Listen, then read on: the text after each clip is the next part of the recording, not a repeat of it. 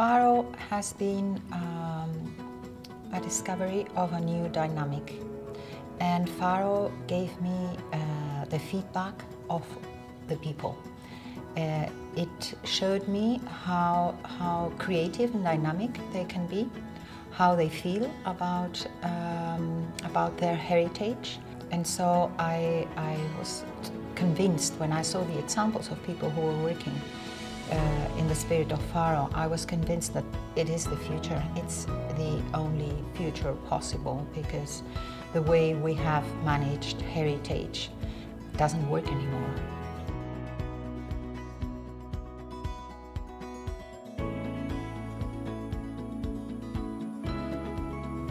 Well, the first thing is that people get involved. It is an emotional link.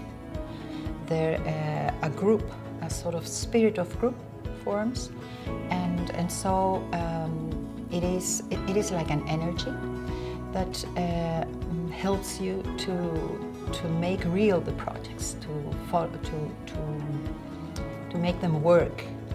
If what is happening may look banal or may look something very small, they have more motivation to go on. So it is like starting a movement that feeds itself with the results. Doesn't matter if the results are small.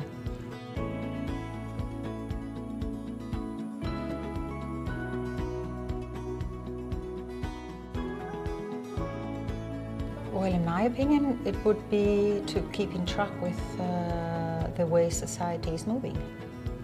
The examples I've seen from Faro are new ways, new creative ways of facing the reality we have now, and positive ways of facing this reality.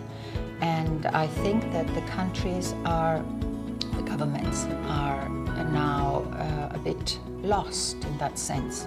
And if they ratified, they would be part of this change. We have to work more and show them practical examples so that they realize it is valuable and it's useful to ratify it, not to stay behind.